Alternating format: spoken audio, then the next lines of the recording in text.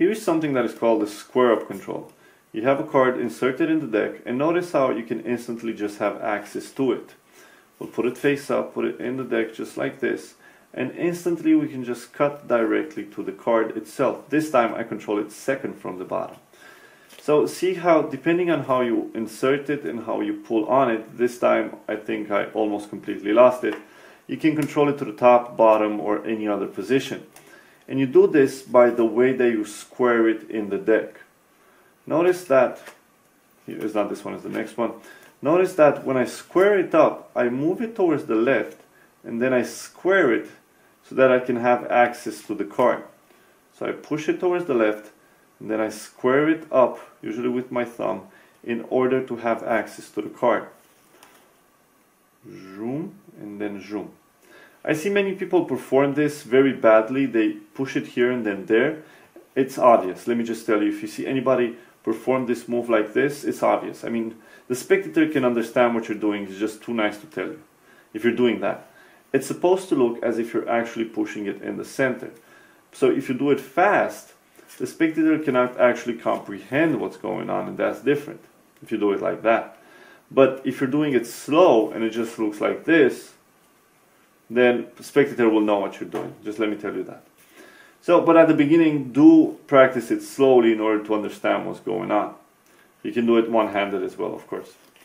So, you are over here, you're pushing with your pinky, ring finger, and middle finger towards the left.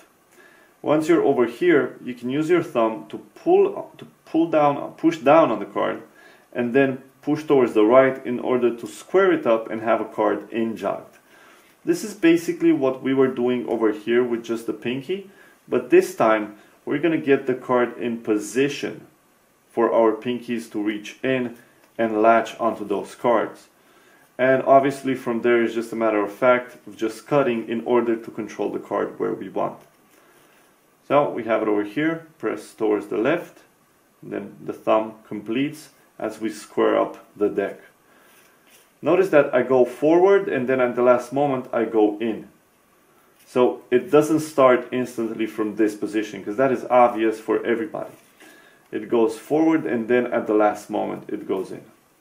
And once you do that fast, you're gonna make it, this one was a bit too fast, I lost it myself. So once you do that fast, I actually did it slow now for some reason. So once you do that fast, you can actually make sure that it looks good from every angle and control it to any position that you wish. And that, guys, is the push control.